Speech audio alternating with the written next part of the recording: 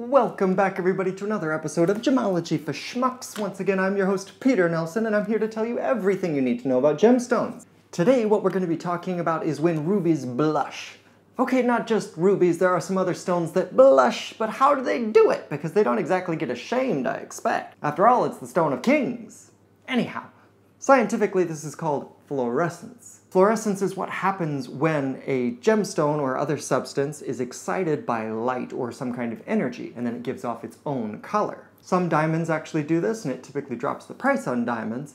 Rubies do this, and it raises the price on rubies. Now, why is that? Because the fluorescence reaction in different stones is different. Sometimes it adds to the beauty, and sometimes it takes away from it. In diamonds, a stone that has fluorescence oftentimes in the sun can look a little bit foggy or cloudy. Whereas in rubies, it adds to the red color. So a quick introduction to what fluorescence is when the light from the sun hits the gemstone, you've got the visible spectrum, and you've also got ultraviolet rays and some infrared rays that hit the stone. So when the stone is hit by this extra energy, these things like the ultraviolet rays and the infrared that we cannot see, the stone can still get excited by them. And so when the molecules inside of the stone get excited, they let off their own color. And in the case of rubies, this is red. So a ruby or a piece of spinel that has high fluorescence is going to look more red when you view it in the sunlight, where it has access to those ultraviolet rays. If you're just in indoor light, you won't see it as much. So fluorescence actually makes these stones more dynamic. If you have a ruby that has high fluorescence, then you're going to have a stone that looks better in daylight, not just because more intense light is getting into the stone, but actually more color is coming out of the stone from things that you couldn't see before. How do they know that fluorescence is a real thing and not just made up by crazos like us? Well, they did a test. So the test was they took light and they filtered out all of the red rays going into a ruby. So no red.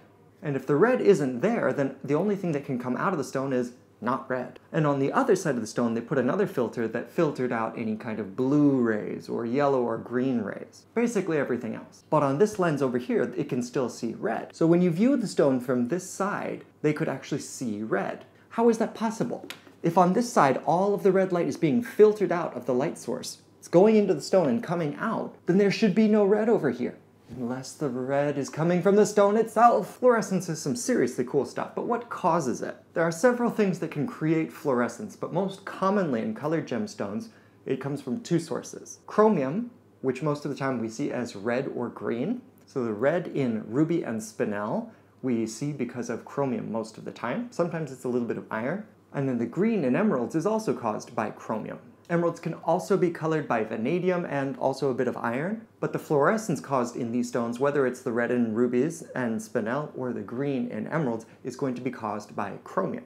Cobalt will also show us fluorescence. Cobalt, most of the time, whether it's in gemstones or in glass, you will see as a bright blue. The glaze in a lot of earthenware is actually caused by cobalt. So chromium and cobalt can both show us fluorescence. The colors that it will show to us will be a little bit different, and it may not be super obvious.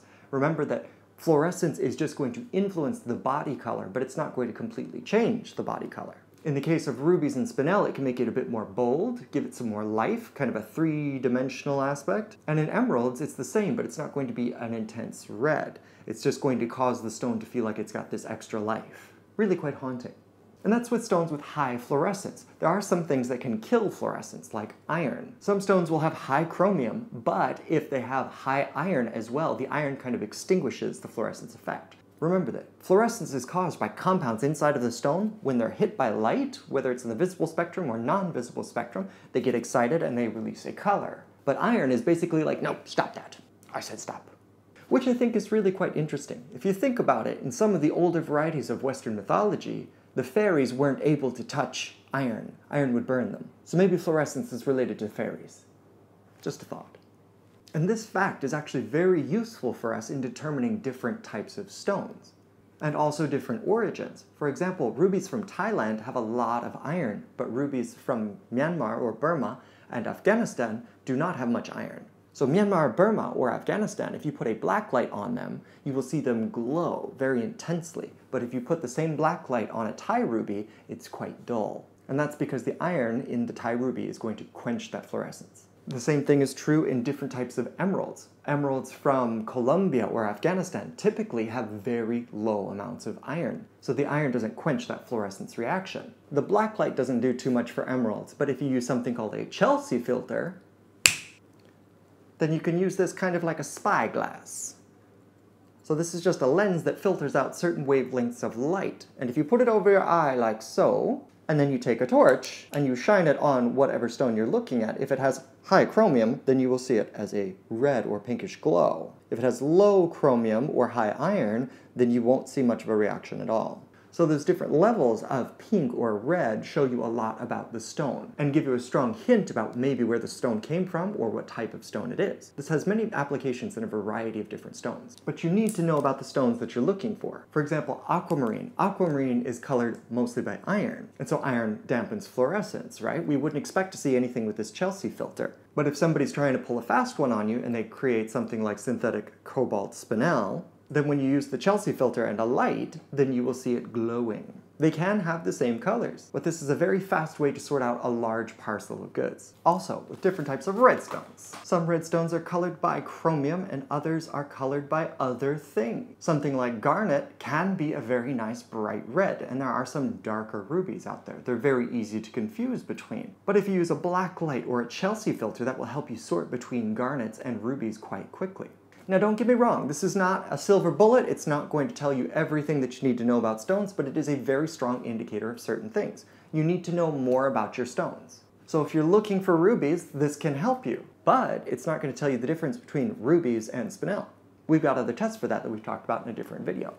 Okay, let's review. Today we've been talking about blushing gemstones, otherwise known as fluorescence to the scientific community, and this is what happens when atoms inside of a gemstone are hit by energy, whether that's from the visible spectrum or the non-visible spectrum of ultraviolet and infrared. These atoms get excited and they let off color. That color can be different from the body color of the gemstone. Fluorescence is typically caused by chromium or cobalt. You can test certain varieties of fluorescence using a Chelsea filter or a black light that's going to be in a gemologist's torch.